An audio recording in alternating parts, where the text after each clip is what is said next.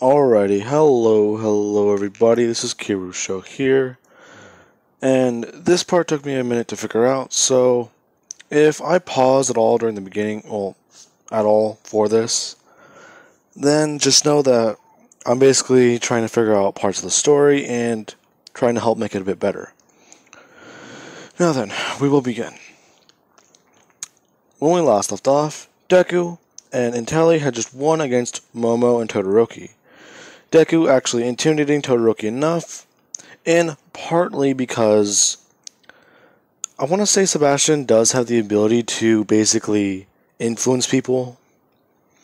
Kind of like Lucifer from that TV show Lucifer, where he does that whole "what do you desire" trick, and it basically gets people to admit their darkest secrets. It's basically like some form of mind control or basically brainwashing, but it's more out of intimidation, if not because of certain things. Because the way he uses it in Black Butler, Book of Circus, that's all I'm saying. Now then, let us begin. Deku and everyone is getting on the bus, and people are actually asking Deku questions about why he picked that hero outfit. In fact, why does he still wear the gloves? Deku would just say that he works as a butler at the Sako residence. So, the fact that even though he does want to become a hero, he also does want to stick close to his master. But he basically always does feel like he does need to at least help people. So this is another form of it. In fact, his dad is also a butler. People are confused, and some people are shocked along with Todoroki, just thinking that if Deku is just simply doing this because he wants to stay close to Intelli, then why doesn't his dad just become a hero? Or why isn't his dad a hero? People would start asking that question, and Deku would just say that his dad, he didn't become a hero because after some time, he eventually wanted to start a family, which is what he eventually did. He is just lying to them, trying to throw off the fact that his dad has been a demon. Now, along with that, everyone is starting to ask questions, and people are actually asking Momo about her quirk, and that is whenever Aizawa would interrupt them.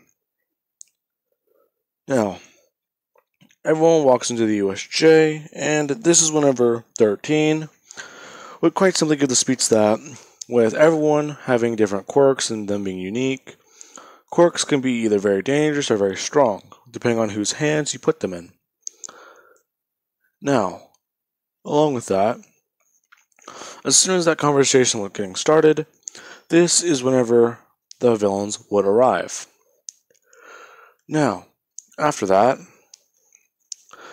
Deku would see this, and Momo, she immediately starts turning on full cowling up to 15%, and she actually asks Aizawa if they can step in and actually help.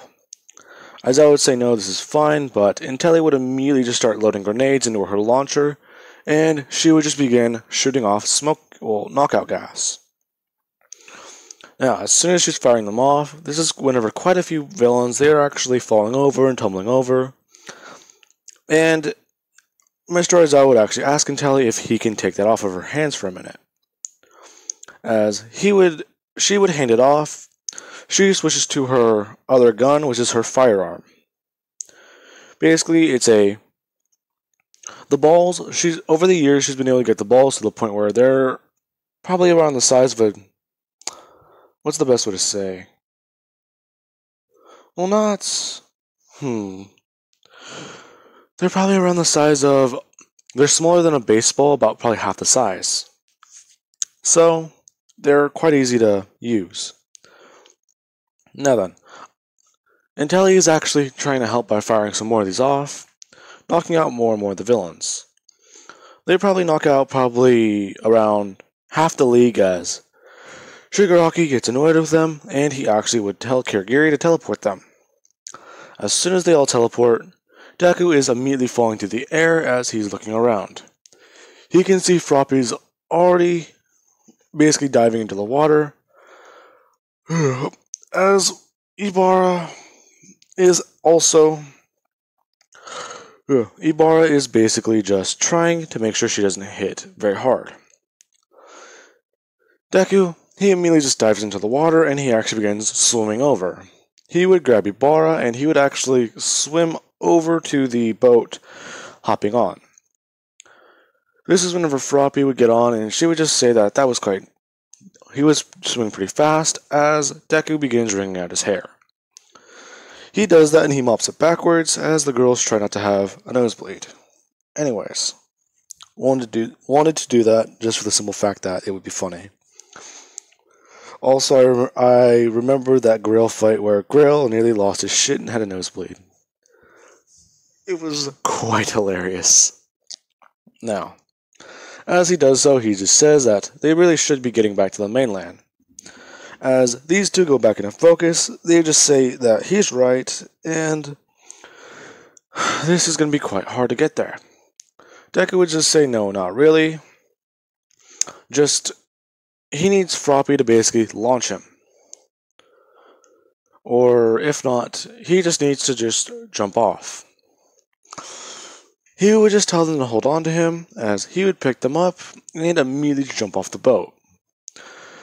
This wouldn't create a big shockwave, but it would at least create one big enough to cause a small tsunami. Basically, at least distract the villains, but not do the whole 100% smash with Deku's finger.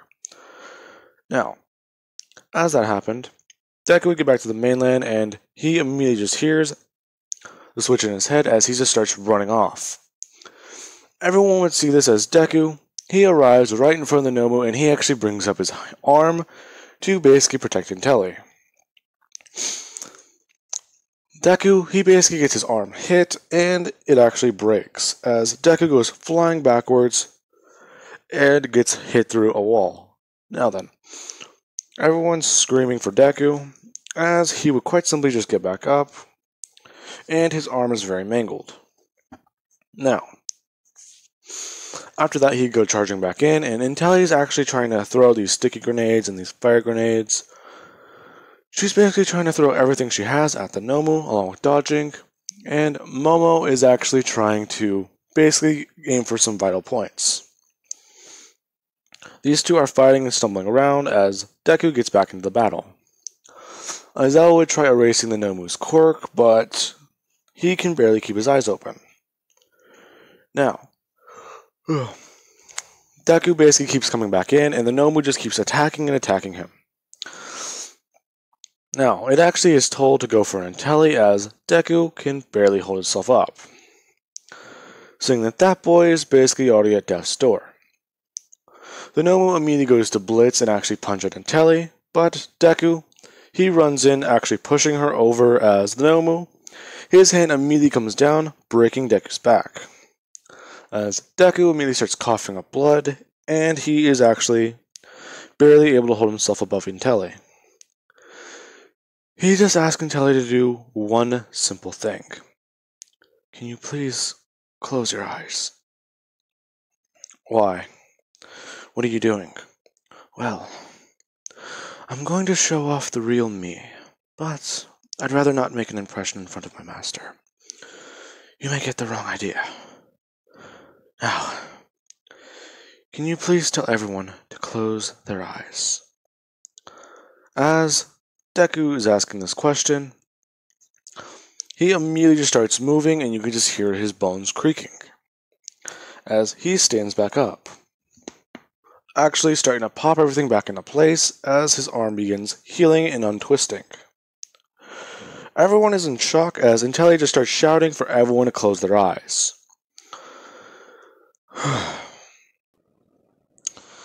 Now then, as everyone begins closing their eyes, there is a sudden ring of darkness.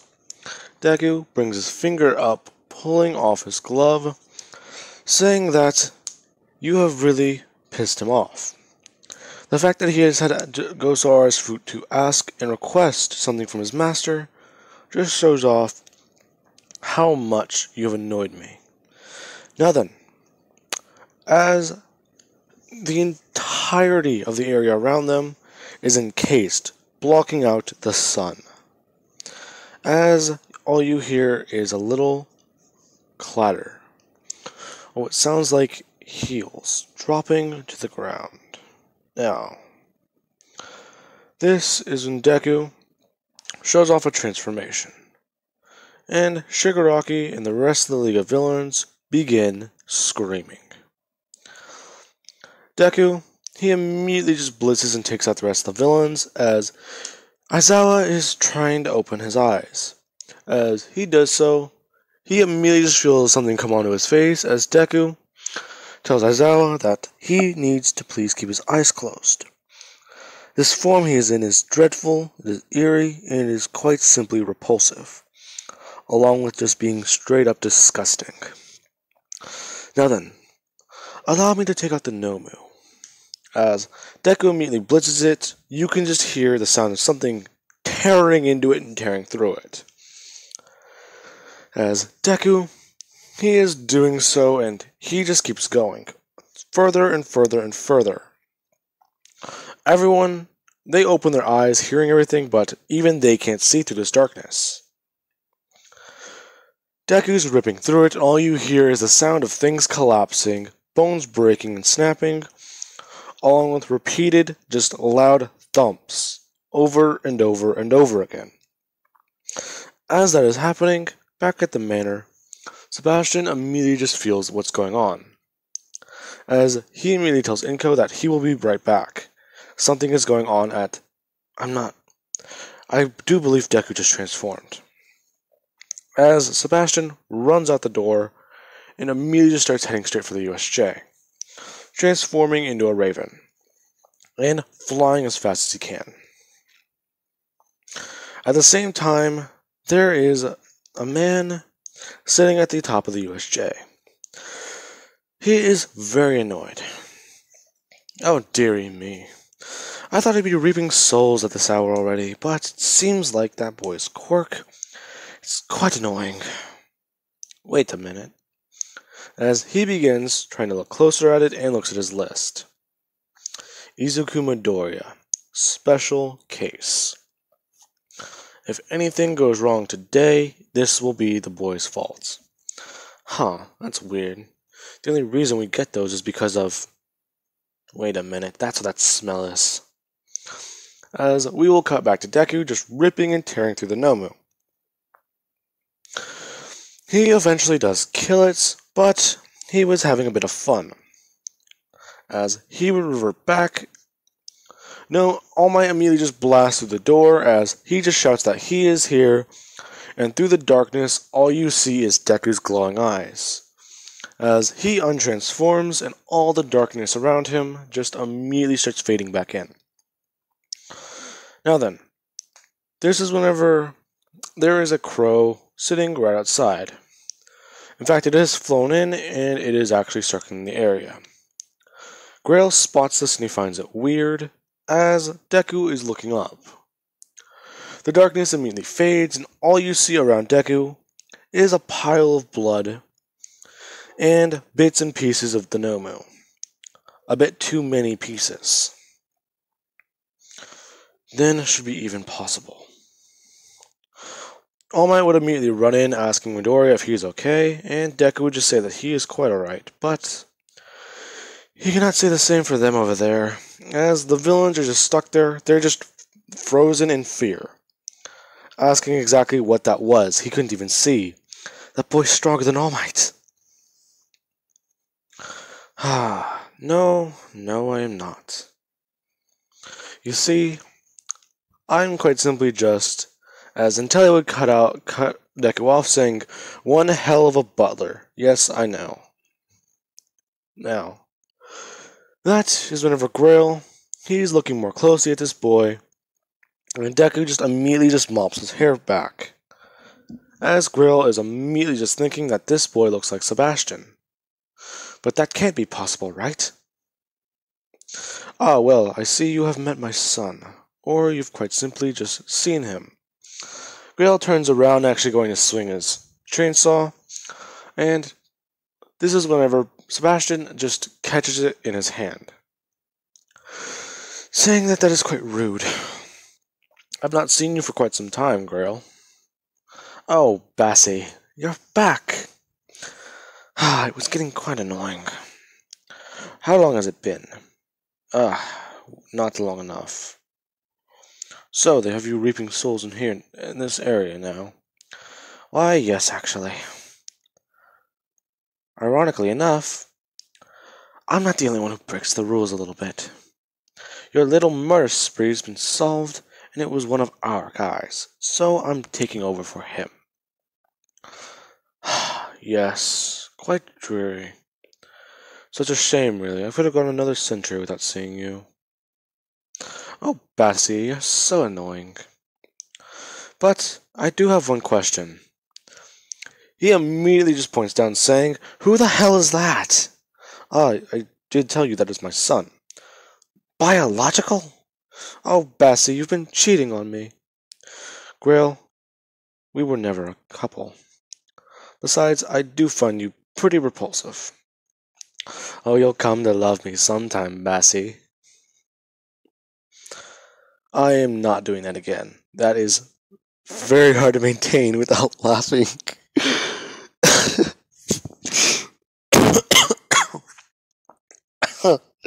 I'm sorry.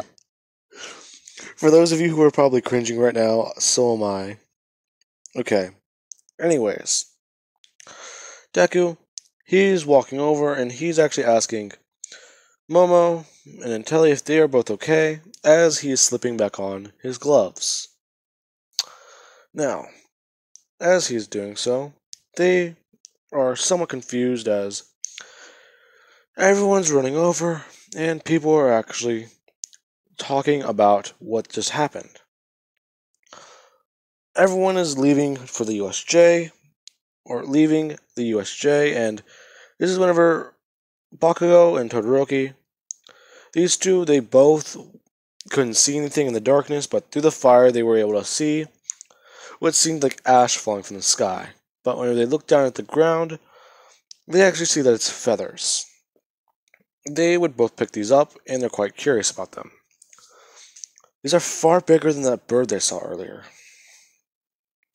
Even then, Deku transforming. What is that all about? If his quirk is classified as a transformation quirk, then this just adds another layer of mystery. But at least that explains why Zawa couldn't cancel it. Now then, Deku, he is actually trying to tidy up his outfit, but finding that all the blood stains and all the holes through it, those are going to be annoying. Now then, All Might would actually pull them both aside to explain everything, as Aizawa is getting medical attention. And our dogs are barking again. Anyways, I'll just check that in recording. Now then, anyways, as Aizawa gets healed, he would stand up asking exactly what that was. Deku would have to explain that with his quirk being so versatile, he can transform into his real form. If not what he calls his advanced mode. That is way too loud. Anyways, Deku would go on saying that the form he does take on, his dad taught him how to repress it. But it is very, very repulsive to most people.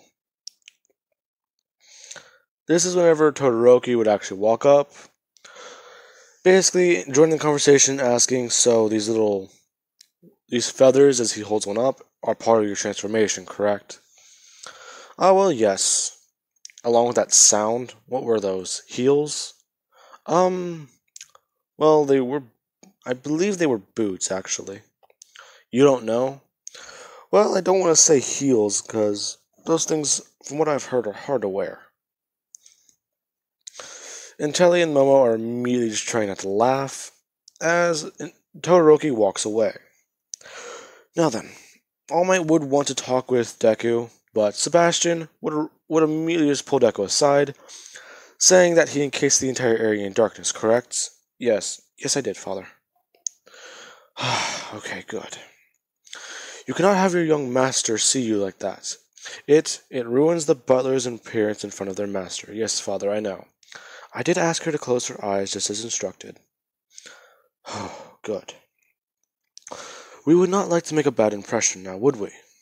No, we would not, father. Did everyone close their eyes? I believe so, but I did make the darkness especially hard to see through. But the eyes and the fact that the door busted open almost gave me away. Okay, well, I do believe at least your little outburst, as Sebastian would say, with air quotations, it actually did help our case. Really? How? As Grill walks up saying that, oh, he is an old friend of Bassie's. In fact, he's quite fun. And Telly walks up as Deku and Sebastian are both twitching. Their eyebrows are twitching, and you can see that both of them just want to punch Grail.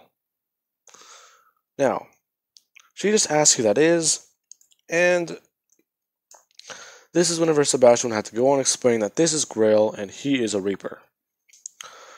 So, why were you even here today? Well, Bassie, aside from my new role as the Reaper for this town, I also was told and instructed that I had many souls to reap here. In fact, I believe Toshinori was on the list. Who's Toshinori? Well, I do believe you guys call him All Might. Hero names are so difficult with human names. It just adds on an extra layer of paperwork. Now, that is going to be very annoying. They would go back to class, and Aizawa would announce that they have 2 weeks off to prepare for the sports festival. As Deku and Sebastian are both heading home with Intelli, this is going to be hard to explain to Inko as to who this flamboyant man in red is. Now then, that is where I'm going to be leaving things off of, guys. I do hope you enjoyed the video, and yes, I did bring Grail into the series. Someone did ask if I was bringing in other creatures like demons or angels or the Reapers, and I actually was planning on bringing Grail in around... I was going to bring him in around the end of the series, but I realized with the USJ, there would be quite a bit of names on the list to reap, basically take, because everyone was supposed to die. In fact, I do believe without All Might's 1,000,000%, he actually would have died against the Nomu. Now then, that being said, I am going to leave this part off here, guys. I do hope you enjoyed the video, and have an amazing day. I hope you all enjoyed.